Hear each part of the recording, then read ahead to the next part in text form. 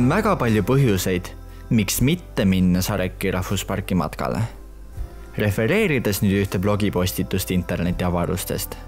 Sarekis on väga karmid ilmastikutingimused, olles üks Rootsi vihmasemaid piirkondi.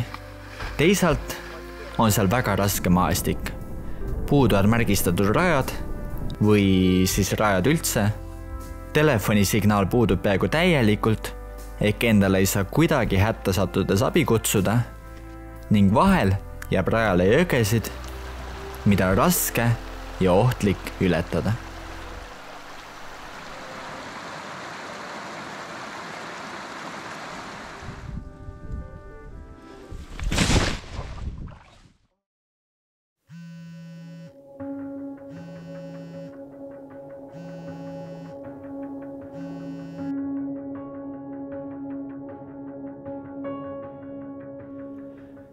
Hoolimata kõigist neist eelmainitud põhjustest, pakin ma taas kord, nüüd siis juba 3. aasta järjest oma asjad ning sõidan Ukuga maha 1200 kilomeetrit, et Põhja-Skandinaavias matkata.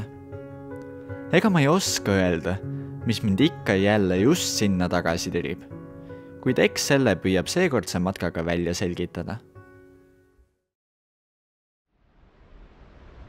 Põhimõtteliselt me oleme nüüd maha sõitnud 1200 kilomeetrit ja jõudsime siis Kvikjoki külla, kust me saame siis kõndida Sareki rahvusparki. Meie matkaplaan on põhimõtteliselt selline.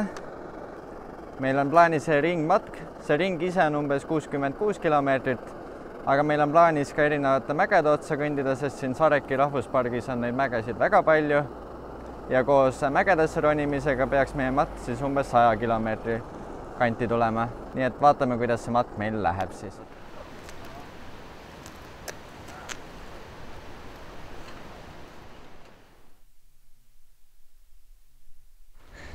Kell on umbes 1, saime lõpuks rajale.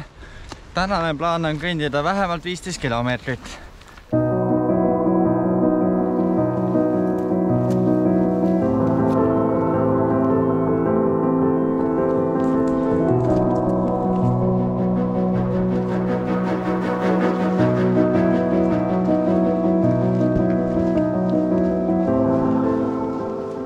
Läheme ringrada siis 2, et sealt me siis tuleme 6 päeva pärast ja sinna me praegu läheme. Kivikotti. Kungsleedeni rada mööda.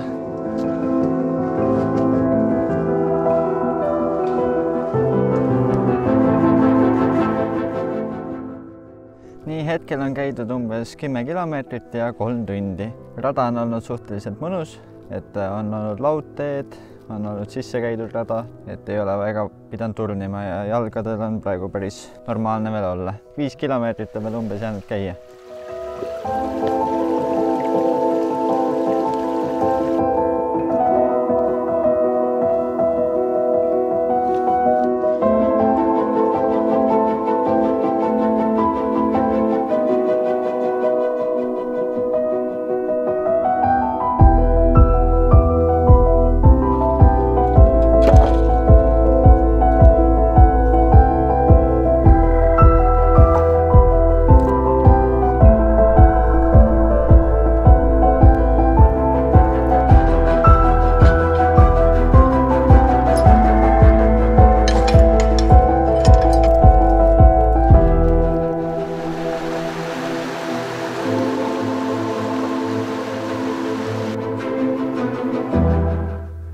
Kell on nüüd veerand 8, päike loojub umbes 8, et me ilma kottideta skautisime omale mõnusa telkimisplatsi välja ja nüüd me võtsime kotid ja üritame selle telkimisplatsi nüüd üles leida. Tänaseks on käidud 17,44 kilomeetrit, mis on algsest plaanitud 15 küll natuke rohkem, aga mis seal ikka.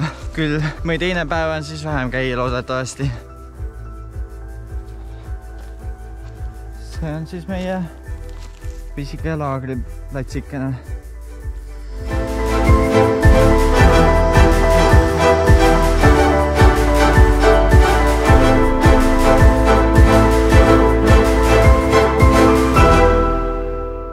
Vahepeal jõudsime telgi ülesse panna, süüa teha et täna on väga niiske, meie kõrval olev järv juba aurab, et selle jaoks me jätsime siis telgi mõlemad servad üles keeratuks, et ventilatsioon paremini töötaks. Nüüd on ainukene lootus see, et vihma ei tohi sadama hakata, muidu see ei vääri väga seda.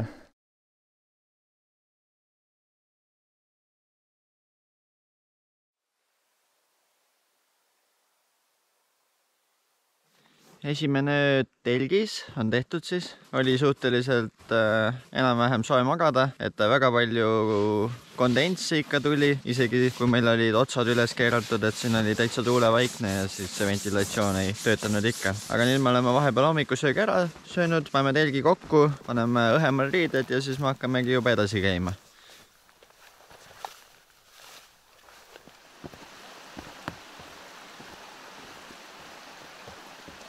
Saime kell 8:40 käima hakatud, et esimese kilomeetri peal hakkas juba nii palav, et mina võtsin ennast eesärgi väele, et siis on energiat rohkem käia, muidu palavusega on suhteliselt väsitav.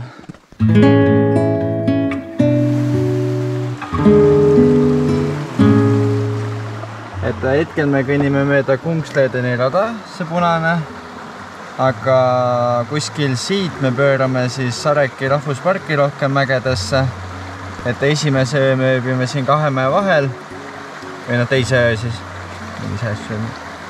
Ja homme proovime siis vallutada seda mäge. Tjahkelij mägi 1215 meetrit. Et siis me telgime siin ja kõnnime siia mäe otsa.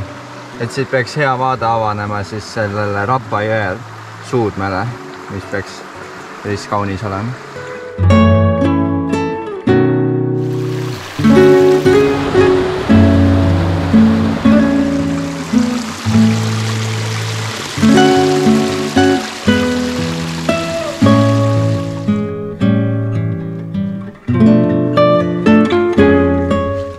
Nagu milline vaade.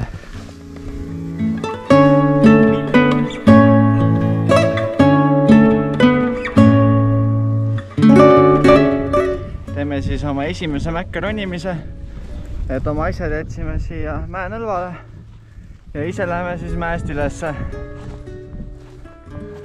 Et seal peaks head vaated olema.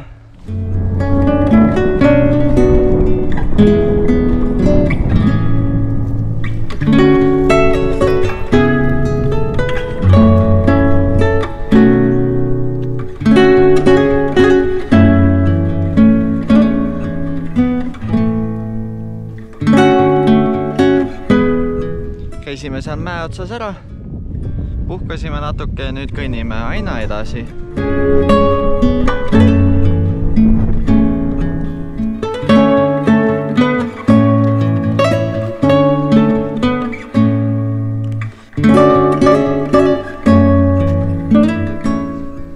Peaaegu 10 kilomeetrit on nüüd täna juba käidud, et otsustasime nüüd lõuna teha siis.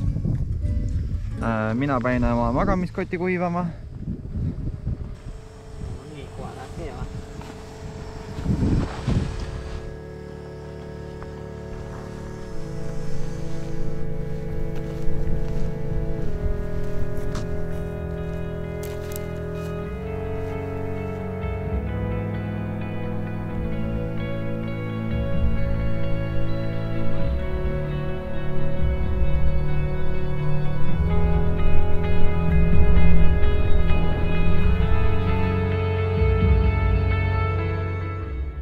Täiesti läbi omadega. Viimased, ma ei tea, mitu tundi või minutit on olnud lihtsalt tõus. Ja päike paistab ja mul on arvatavasti villid. Uku võttis praegu GoPro ja läks ilmselt kuskile mäe otsa ilma minuti, aga teab mind nii hästi, et ma ei oleks nagu nii viitsinud, nii et ma saan siin natukene puhata. Uku vist paistabki see praegu hästi kaugel.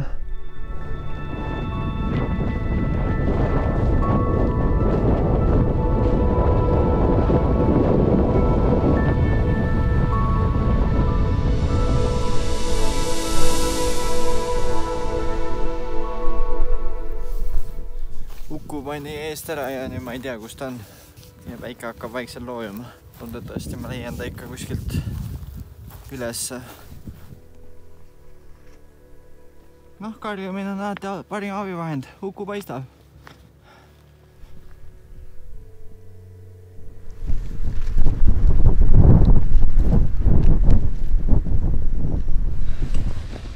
õues on megatuul, telgis on mõnus olla, õues ei ole. Et täna oli suhteliselt jube päev, oli palju tõusu, palju laskumist, poole tee peal kadus rada üldse ära, et siis pidime rada otsima ja siis kõige lõpuks ma kaotasin veel Ukuga ära, et vahepeal ma pidin vilet laskma ja karjuma, et siis Uku üles leida.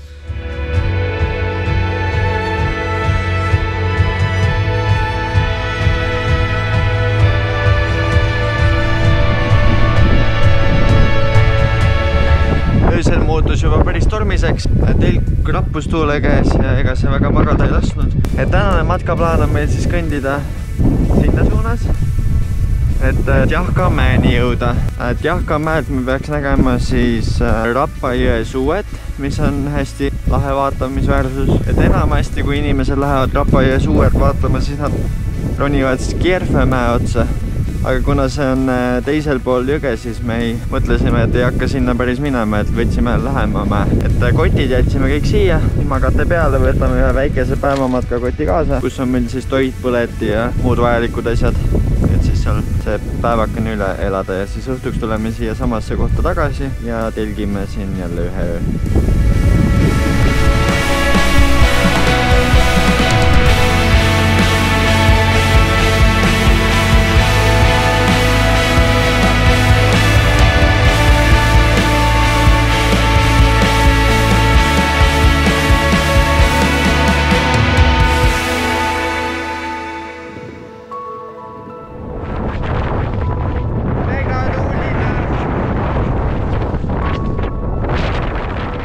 Mägi siit vastasmäe pealt vaadates ei tundu üldse väga ronitav. Nii järsud need nõlvad. Aga üks lähemalt vaadates selgub, kas annab ronida või ei anna ronida.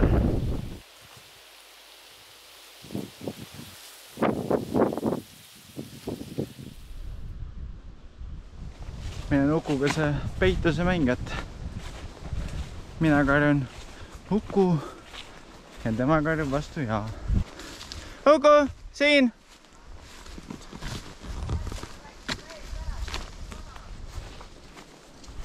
Hakkan vaikselt aru saama, miks seda mäge nii tihti ei ronita. See on ikka julm õpsik ja suht palju veel minna ja ma ei tea, mis seal ees ootab.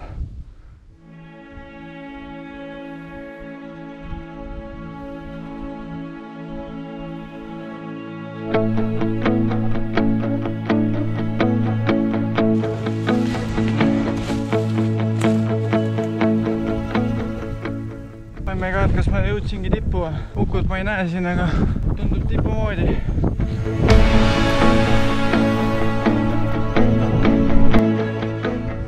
See siis ongi see Rapajõgi, mille pärast me siia mäe otsa üldse ronisimegi. Kas see oli seda väärt? Ei. Kas see oli hea katsumus? Jah. Ja kas ma teeksin seda veel? Pigem mitte.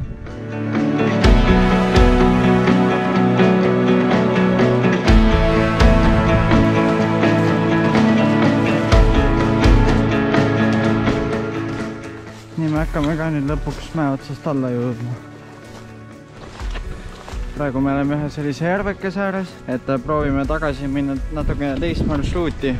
Et alguses me tulime mööda seda mäe külge teisel pool järve, aga keegi ei viitsi enam meist Turunima minna ja proovime siis, kas me saame natukene lihtsamat teed pidi tagasi kottide ja telgini. Nüüd tuleb selle matka esimene jõeületus, just siis, kui meil on kõik jõeületuse varustus on teistes kottides.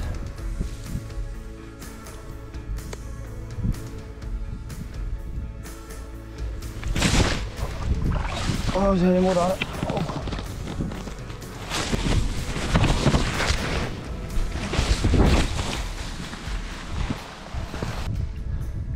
See pool ei olegi nii mudane vist enam. Lõppen jälle mudane. Sain välja. Okei, see oli jube. See oli ikka mega jube. Ja ega see olukord paremaks ei lähe, vesine pidi olema.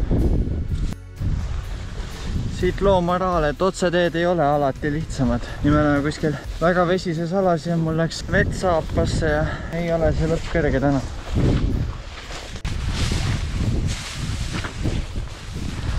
Uku jättis mu jälle üksinda. Ma olen juba sealt päris pikka maha tulnud ja pean rajale tagasi jõudma. Päike loojub või loojus. Igastahes ma üritan hästi kiiret tempot hoida.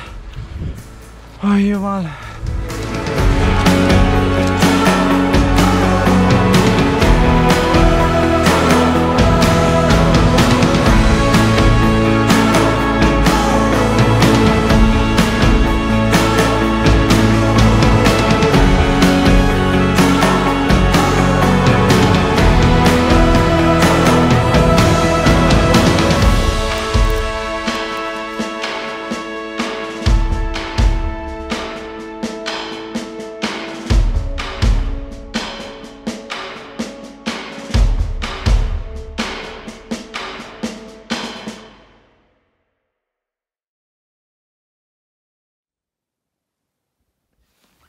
Nii, tere hommikust. Täna on 4. matkapäeva hommik ja õues sajab vihma. Õnneks täna marsruut natukene kergem, et see vihm ei tohiks meid väga mõjutada, aga see on väga tüütu.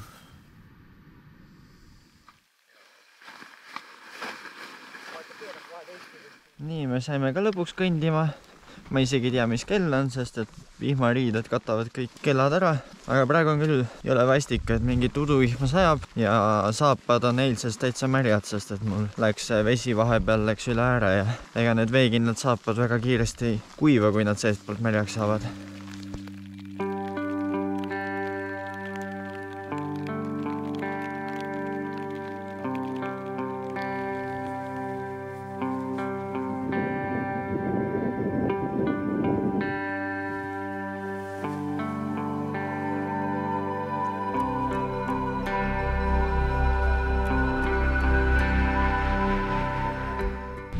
Nüüdseks oleme 9,33 kilomeetrit käinud. Viskasime kotid maha praegu ja läheme vaatame ühe mäe tipu siis üle.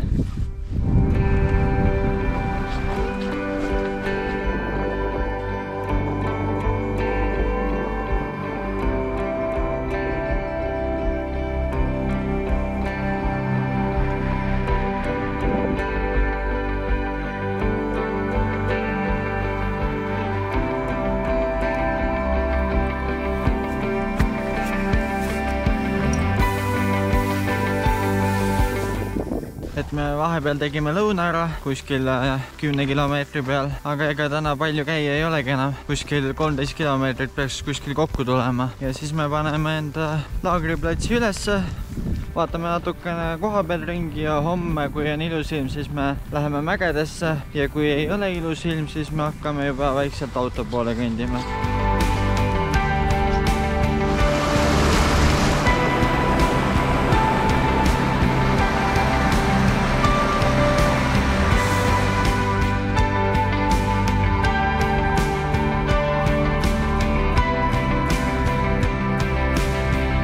Leidsime siis omale lõpuks telkimiskoha, käisime umbes 16 kilomeetrit täna, et jäime siia sellisele mäenõlvale, seal all on jõgi, et seal me saame vett tuua, kuigi see on päris kaugel all ja homme me vaatame, kas me saame kuskile sinna üles ronida. Et praegu võime telgi kokku, see on veel tänasest ööst on päris märg, et me jätsime uksed lahti ja loodame, et see kuivub siis veidikene ära ööseks.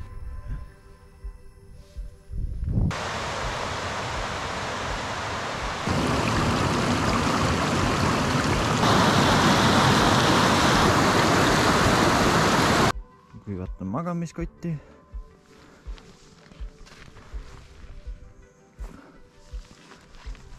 Et meil on praegu asukohaga väga vedanud, et ümberlingi sajab igal pool vihma ja meil on kuiv ja vahepeal paistis isegi päike.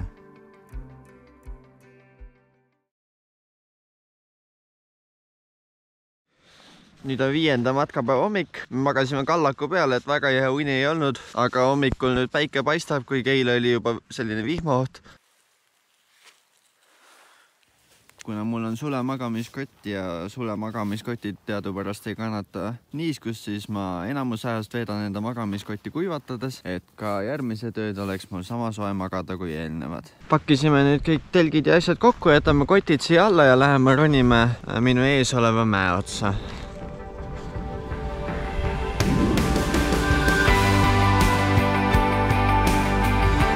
statistiliselt Rootsi kõige vihmasem piirkond on mitte väga vihmane.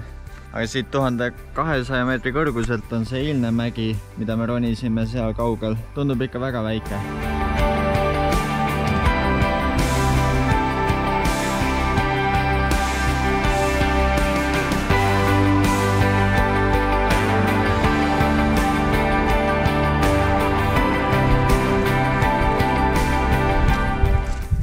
Nüüd me jõudsime selle matka kõige kõrgemaisse tippu, mis on 1800 meetrit.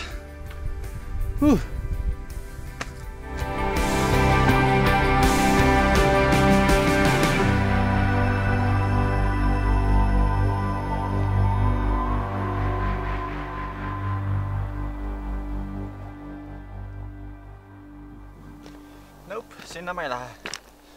Nope.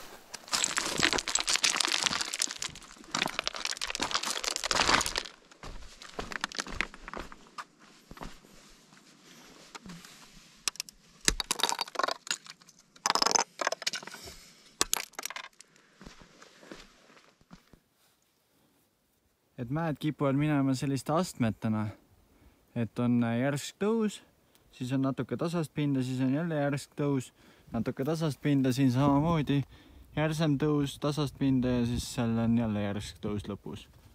Kõige ohtlikumad siin mägedes on sellised lahtised kivid, et mille peale astudes võib kukkuda, libiseda. Veel hullem, kui keegi teine on mäest natuke allpool ja siis lahtine kivi saab lahti ja veereb pähe ja teisele. Aga õnneks mul ja Ukul on hästi suur distants, et siin ilmselt seda ohtu ei ole.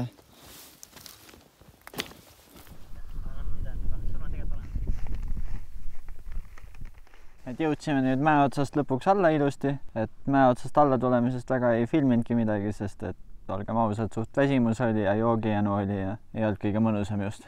Nüüd peale sööki hakkame vaikselt sinna allapoole minema, et nüüd ongi ainult auto poole, et enam kuskil mingeid tiire ega asju ei tule, et iga kilomeeter, mis me nüüd kõnnime, on autole lähemale. Et ilmselt me jõuame sinna 2 päeva pärast autoni, sest et muidu me jõuaks hästi õhtul hilja autoni, aga siis meil ei ole mõtet enam sõitma hakata, nii et me pigem telgime ja jõuame siis hommikul autoni, et siis saaks terve päev kenasti sõita.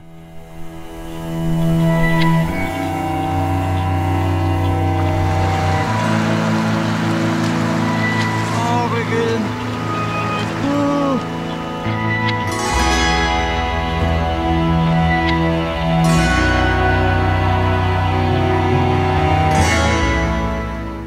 Et nüüd meie 5. matkapäev hakkab lõpule jõudma. Tund aega kõnnime maksimaalselt veel, kell on 6, aga me juba oleme jõudnud selliste suhteliselt tsiviliseeritud teede peale tagasi. Et on laudteed ja rajad on sisse käidud, et väga mugav lõpp tuleb ilmselt. Põhimõtteliselt siin lõppes laudtee ära, otsa vette ja me peame saama kuidagi sinna läbi vee ilmselgelt. Ja see vesi ei ole soe. Ta on pigem selline lumesulamisvee temperatuur.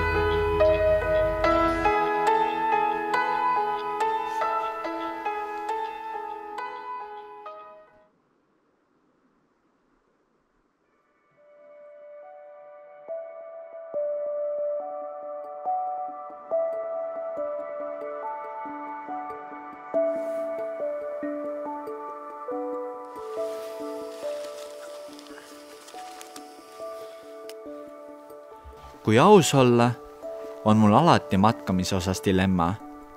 Matkal kohal olles on tõesti raske, külm, tüütu. Vahel seisan mäenõlval ja kahetsen oma elu otsuseid igal sammul. Samas on raskustel komme ununeda kohe finišisse jõudes. Just sellel hetkel hakkavad peas keerlema need mõtted, et küll oli imeline. Me nägime nii kaunist maastikku, põhjapõtru päikeseloojangus, virmalisi ja muid vapustavaid vaateid. Need pikaks ajaks keerlema jäävad tunded on ilmselt need, mille pärast ma tahan alati sinna tagasi. Tõesti, nädalakes on natukene raske, aga head tunded, need jäävad aastateks.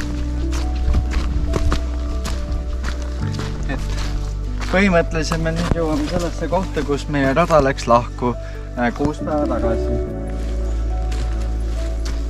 Ega palju ei olegi enam finišisse siis jäänud.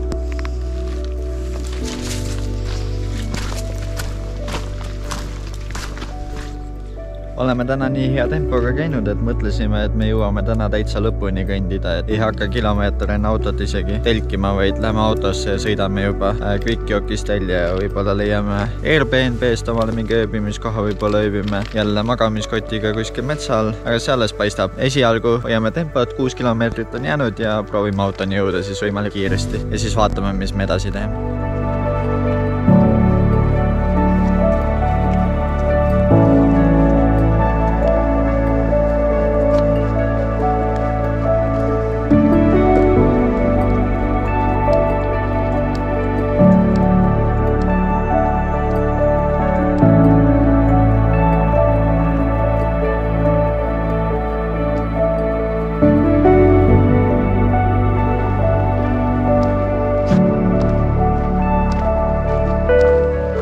Et täna me olime siis hästi tublid, kõndisime 17,8 kilomeetrit ja jõudsime siis lõppu välja, et ei jäänud kuskile telkima.